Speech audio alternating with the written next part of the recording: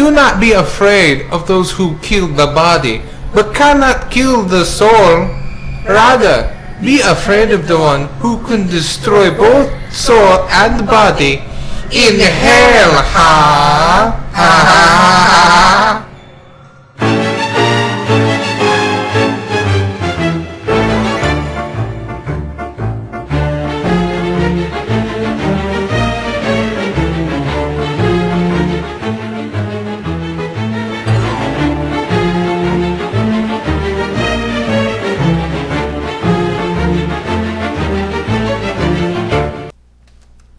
So, this is the wasshole, huh?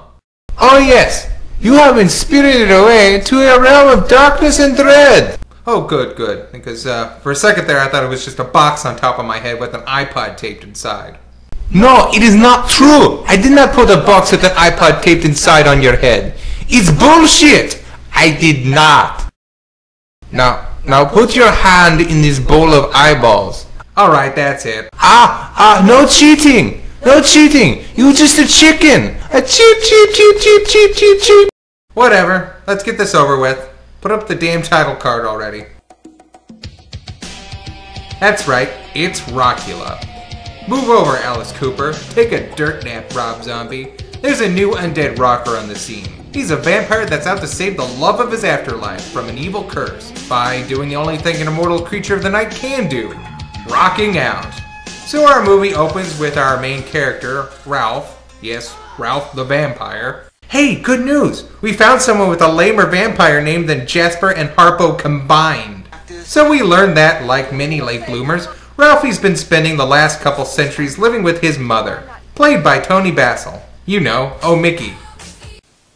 Oh, I always forget. Do you also forget not to dress like a vacuum-sealed spiral-cut ham? I've always meant to ask you, how do you put your makeup on? Practice. Well, nice to see that vampires don't have reflection in this movie. Except for Ralph, who has a magic reflection with a mind of its own. That cheers up Ralphie whenever he's feeling down. Because I'm good enough, I'm smart enough, and doggone it, people like me. Is that a new retainer? Yeah, it hurts like heck. I'm sorry. I know this legend thing is tough. Let's take a moment and reflect. Reflect! Get it? Mirror reflect! God, I kill myself! Reflect. Real funny. Sometimes I really hate that guy. What am I saying? He's me. Guess that means I hate myself. Why am I confused? Huh, so he's one of those vampires that can read my thoughts. Change settings to Ralphie's favorite bar to set up more ground rules for what vampires in this film do and don't do. Vampires are so misunderstood. Well, you gotta admit they got a bloodthirsty reputation. Do I look bloodthirsty? Can't stand the sight of blood, I swear I faint.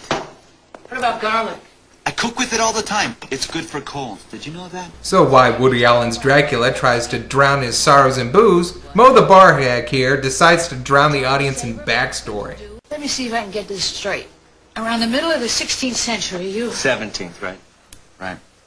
Whenever. A long time ago. You met this girl, you fell in love, but there was a problem, she had a boyfriend. A pirate. A pirate? Pirate. Whatever. Now, she loved you, right? So you were gonna slip off, get married, when old Pegleg finds out, has a shit fit and comes after you. Pissed as hell. I just established his mental state. So there's a fight. Pegleg loses his sword, and what's-her-name gets killed by a blow to the head with a ham bone. Mona. Her name is Mona. Whatever. You tried to save her, but what could you do in the face of 20 pissed-off pirate friends of Pegleg's who are going to turn you into bat meat, and so you beat it? Hey, you know what makes exposition easier if you can include a good flashback sequence? The Bloody Mary I ordered 15 minutes ago. Chop chop! Whatever. And since she was killed before you could fulfill your preordained lot... Before he could give her that final, fatal kiss and turn her into a vampire. Whatever. She is now reincarnated every 22 years until you two can get it right, right? Right. And so tomorrow you are going to meet her, as you've done every 22 years. You'll fall in love, and unless you save her, this crazed pirate with a rhinestone peg leg will kill her. On Halloween. Everybody got that? What are you gonna do? I'm gonna do what I should have done years ago. I'm gonna lock myself in my room and avoid this whole thing.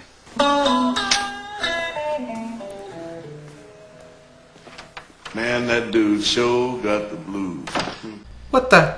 Is that Bo Diddley, the rock and roll great? What the hell are you doing in this Transylvania turd? Run for it, man!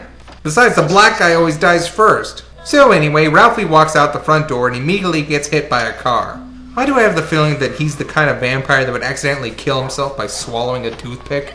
Being undead, he just pops right up, but is sickened when he realized that the driver is the reincarnation of his eternal love, and for some reason the chick from Ghost World. And naturally, Mona is upset that Ralph would even consider letting her run him over at 50 miles per hour. What would have happened if you hadn't jumped out in front of my car? I hope for your sake my gear isn't trashed. Just forget you ever saw me, okay? Because the next thing you know, we're gonna go out on a date, we're gonna fall in love, and then some crazy pirate's gonna peg you with a ham bone. Man, what people will do to avoid swapping insurance info. I'm flying away. Flap, flap, flap, flap, flap, flap. And within the confines of the gas station bathroom, we are treated to yet another nightly affirmation with Ralph's reflection. I left so she doesn't get involved with me. She doesn't get involved with me, we don't fall in love, she doesn't die, get it? It's about this, Mr. Wise Guy. This happens every 22 years, so that means in the last 400 years I have met, fallen in love, and lost Mona 14.5 times. This time, no way, forget it. That's right. Forget it. Just forget the fact that we are the oldest living virgins walking the planet. What are you talking about? You're the biggest slut I know. Every time I see you with a different girl. Oh, they mean nothing to me, Ralph. It's Mona. I want you to get Mona. That means I get out of this crazy mirror thing. It's like a prison in here, Ralph. Everything's backwards. I knew it. I knew it. This is about you. This is always about you. Wrong, Ralph Alpha. It's about you. Because any way you look at it, she's got 2 weeks till she bites the big one. How'd you play that random chord? I don't know. Something just told me to. So while Mona is contemplating her incident with Tall, Dark, and Raving, she's interrupted by Thomas Dolby, playing Stanley. Her, well... Somebody say accident. Yeah, we had an accident. Just set it up over there. What kind of an accident? My equipment damaged, I hope. You know, I got a hell of a deal on this stuff, and when you're working with a guy like me, that's what we're talking, deals. Let me just show you this little gizmo. This is the most amazing device. It samples anything from babies crying to dogs barking. Hey, what's the matter with this thing? It wasn't this that got broken, was it? Broken? In the accident. Stanley, it's not broken. Besides, it was a car accident. They're trying to rehearse. Car accident? Nobody, killed, I hope. Hit it, boys. Come to Stanley's, stands the man. Come to Stanley's, says the man. Come to Stanley's, stands the man. Come to Stanley's Death Park. Howdy folks, Stan the Man Wilson here from Stanley's Death Park, where we take the death out of dying. Take a look at this baby, the Streamline Death 2000. Our top of the line, this week, yours for only $19.95. Come to Stanley's Death Park.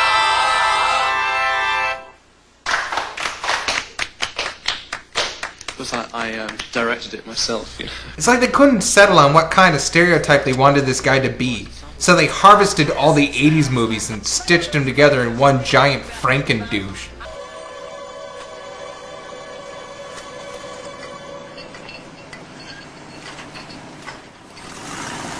Oh yeah, this is where we find out that the Red Cross is part of a government front to give vampires a steady supply of blood. And in exchange, the vampires... Oh, who the hell am I kidding? It's just another stupid throwaway joke. Then we're treated to a scene that easily snatches away the coveted creepy mother-son relationship award from the Bates, as Ralph walks in on his mom in the bathtub with her new best friend.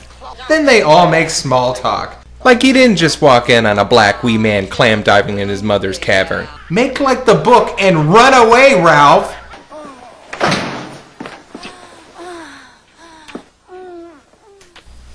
Oh, thank God. I should be wondering where that mirror girl came from, but I'm just too relieved that those sounds weren't coming out of Ralph's mom. Then we finally get a flashback in confusing music video dream form, as pirates interrupt one of Mona's concerts, and Ralph has to watch helplessly. Damn it, where are those ninja bodyguards we hired? I can't stop pooping!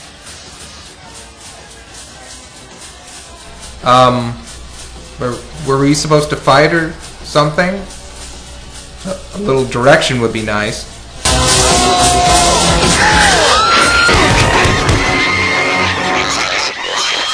Pigs? It was supposed to be pig's blood. I didn't finish the book. You stopped reading after the word pigs?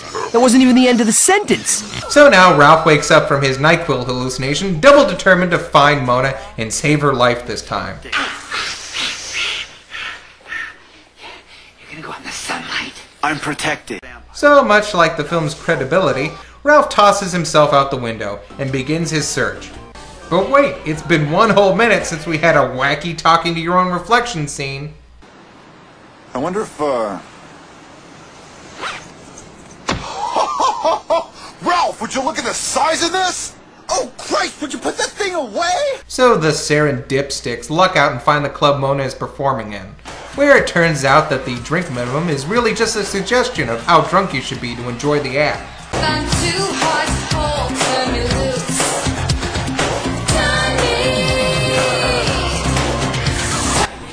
Nice to see you again. I like your bars. Yeah, I say that Ralph looks like a dork wearing his gray suit in a nightclub, but he still blends in better than DJ Coleslaw, and for some reason the Finnish albino pimp they keep cutting to. Disregard the females in the car currency, yeah? So anyway, Ralph finds Mona after her performance, who finds his obvious stalking charming. Who are you? I told you, I'm Ralph. No, I mean, what do you do? Are you a musician? Yes? Do you have a band? Or do you play by yourself? Yes. You are very strange, Ralph. You ain't a woofin'. Mona, darling, I was... Okay, what possible excuse could you have for dressing like that? Then, for no reason whatsoever, the club owner decides to kick Ralph out. Hey, what's this? Ouch! Bounce him.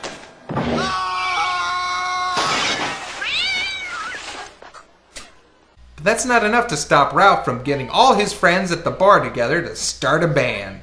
No, this is gonna be really funny.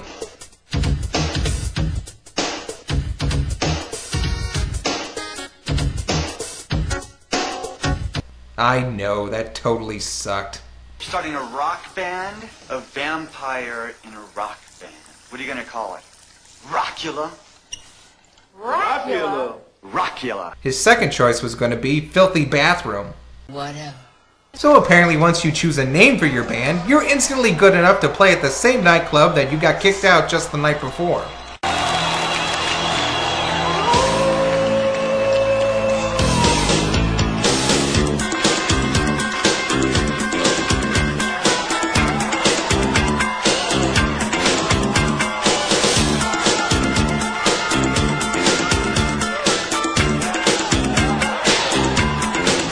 You don't walk.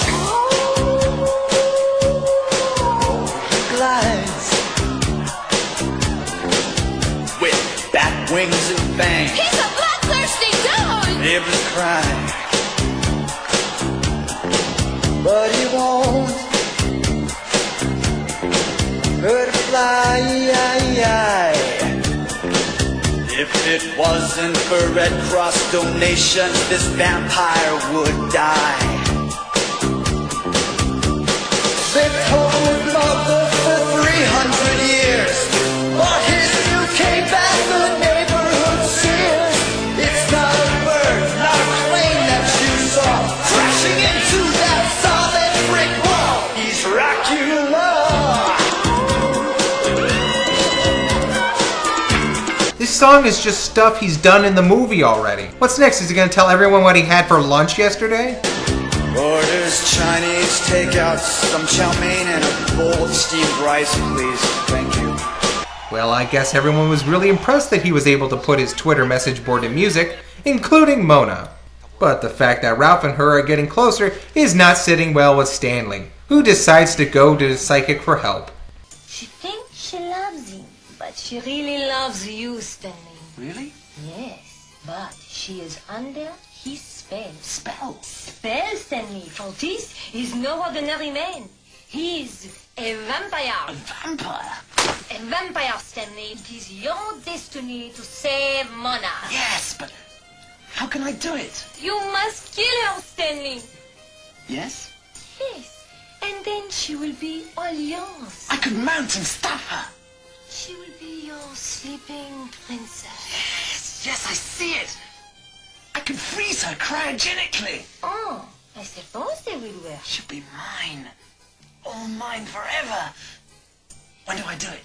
It must be done on Halloween. Right. But there is one catch, though. You must dress as a pirate. A pirate? A pirate with a rhinestone peg leg. A rhinestone peg leg? A rhinestone peg leg? And you must dispatch her with a ham bone. Ham bone. Okay. A ham bone. Okay, so I need to dress up like a pirate and kill my ex-girlfriend with a pig bone so I can freeze her carcass. That sounds perfectly sane, psychic who covers her face for reasons we should in no way be suspicious about. Cut to Club Hell, where, what the hell indeed. Whoa, that's some kick. I swear, the first time I saw this, I thought it was a totally different band. But can you blame me? It's nothing but jump cuts, crotch shots, and... Oh, say it isn't so, Bo.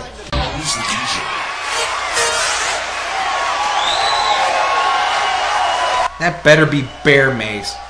And so you can tell that it's true love, because Mona is still willing to be seen in public with him. Why, they even share the ultimate symbol of affection, frolicking in the rain. But all of a sudden it turns into a love song. And it's the weirdest thing yet. I mean, first he goes all Edward and leaves her, only to come back from the opposite side. Then he gets hit by a car driven by Mr. Magoo, because it doesn't even stop for 6 blocks. Then they get lost and wander around a hobo yard. Ralph gets beaten up, Mona gets led around by these little bum girls, and then they meet up again, and the bum girls are happy even though they're still poor, and they just fade away. Wow. What was that? How am I supposed to know? I don't know, but it was definitely beautiful. No, it wasn't. It was weird. Now walk away. You get back here and explain. Wait, what the? Oh, wait. It really was a music video. Huh. I guess that was a little clever. A props movie. But not one to be outclassed. Stanley has a video debut of his own. Just take a look at our new line in designer headstones. Secretary forgets to remind you to bring flowers? The XK2000 is perfect for those with a busy lifestyle. Just 50 cents brings an all-natural floral surprise.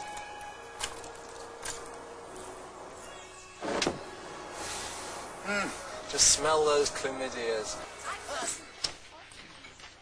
Get out. That was the best bit. It's true. Stanley, I have been working my entire life for tonight. And you come and make a joke out of it? Mona! You did it to me, you fiend! What was that? You fiend! Why the echo? Why anything before it? That's it, movie. You've dumped your load. You can't show me anything more random than that.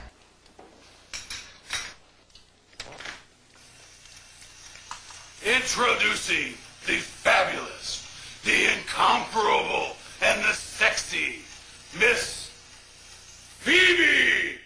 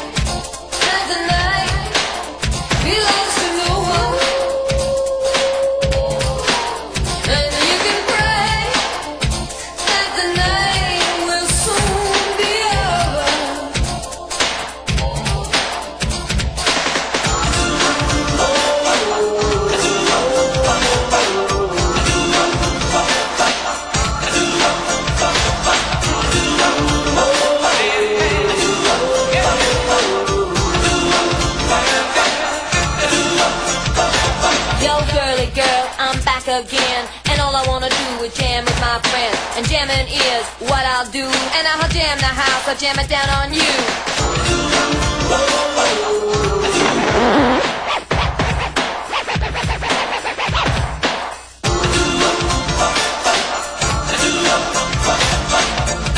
As the shadows fall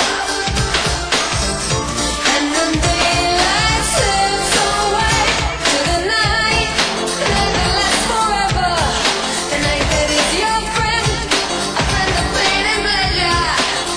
And then the night you hear it calling out your name, that you will never ever be the same. My mom's kind of strange. Well, since the night can't get any weirder, Ralph decides to tell Mona that he's really a vampire. But unfortunately, she doesn't believe him. Hey, fine.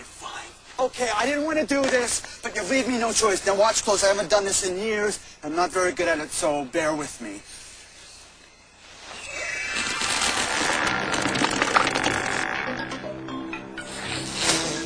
Hi. Meh. I mean, maybe you would have gotten a rise out of me if this came before Tim Burton's version of Betty Page. But Mona is freaked out by this and runs off into the night. And now it's the part of the movie where Ralph and Mona are sad. They lie in bed and cry and walk the streets at night like a man against the world. But as Mona slowly realizes that she truly does love Ralph, Stanley prepares for his Halloween night murder. Madame Benoit, is that you? Hello, Madame Benoit. I've got everything ready, the liquid nitrogen, everything. All I need is... Wow, real rhinestones. That's still the pig leg, right? You remember, before midnight. Oh my gosh! That reveal would have been so much more dramatic if we could have seen any of it. I'm really worried. I haven't seen her for days. And Ralph, I haven't seen him either. I'm back! Whatever. So now the gang has to split up and solve the mystery of the Rhinestone Pirate. Meanwhile, someone needs to entertain the audience. Luckily, everyone knows once you take the thick glasses off of someone, they instantly become sexy pop stars.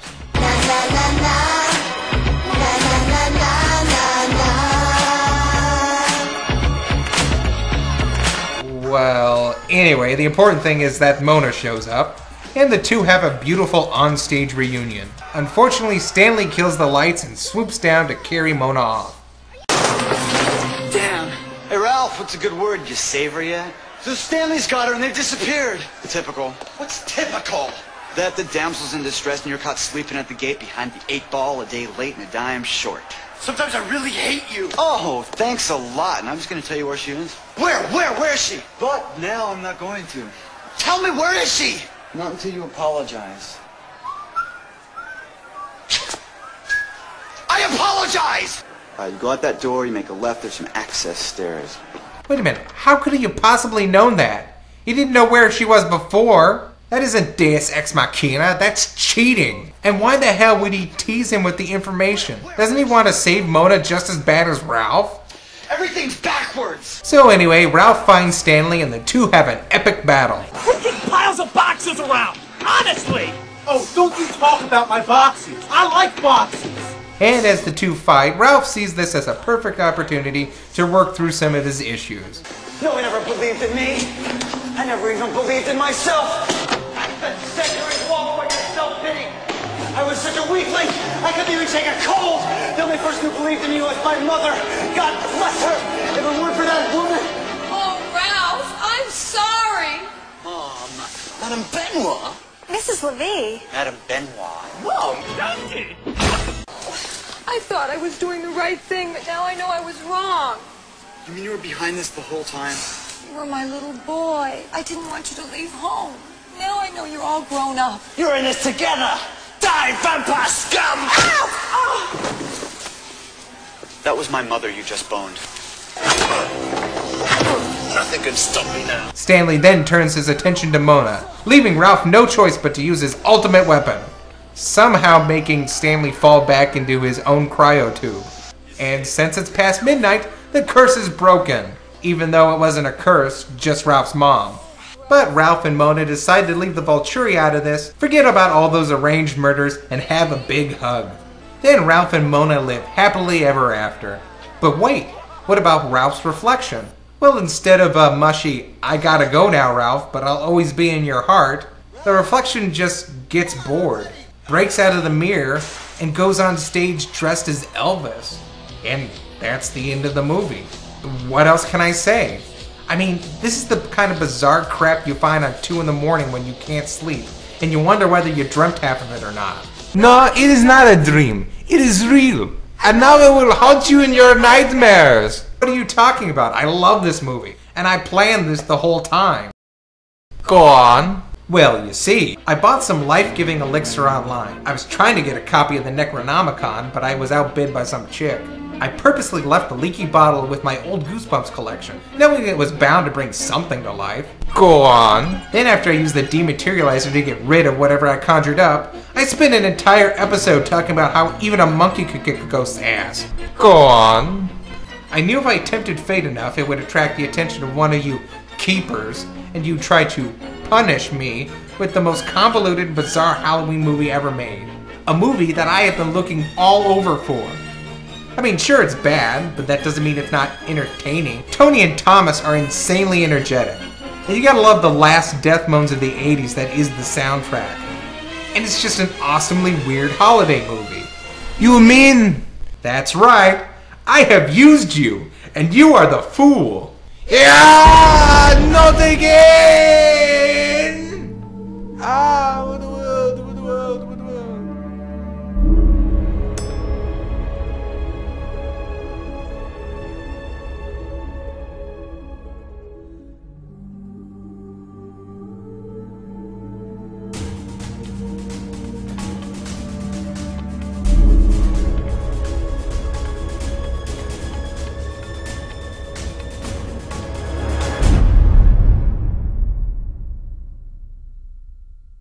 What a twist! I got love in my tummy, there's something to go around. Rocking them down to the boogie sound.